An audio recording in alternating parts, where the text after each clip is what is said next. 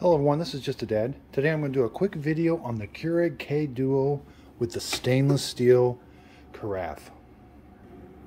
This is the K Duo Plus that has a single serve K cup in the back, and it also brews coffee, and it has a stainless steel coffee pot.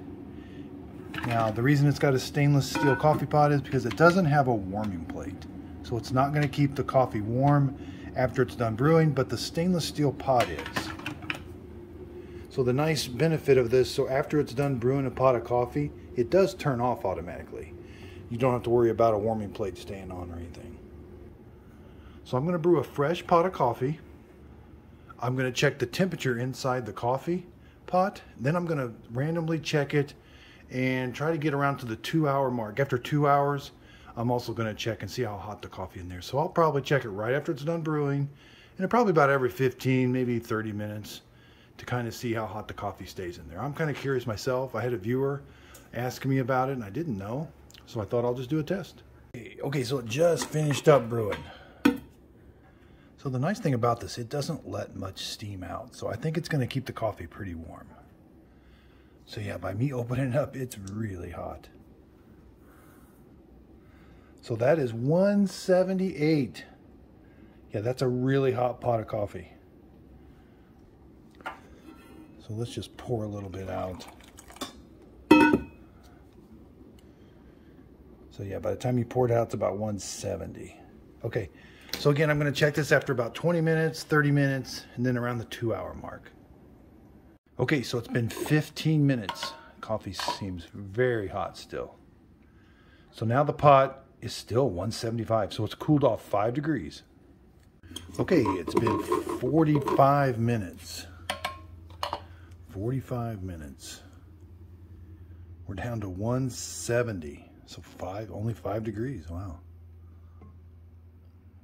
Yeah, 170. Sorry if you can't see that there. So that's 45 minutes. I'm going to check it at an hour, and then an hour and a half, and then 2 hours. Okay, it's been exactly 1 hour. So 168. Okay, so it's been an hour and a half. 1 hour and a half.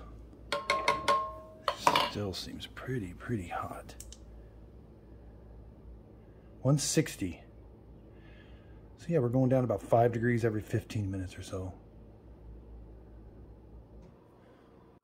Okay, so we're going to finish up here. It's been 2 hours. Right at the 2-hour mark.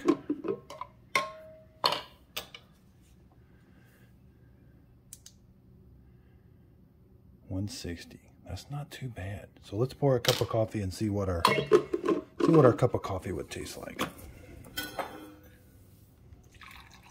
This has been sitting 2 hours. It might even be a little bit warmer. I did open this lid up, 4 or 5 times. Not bad.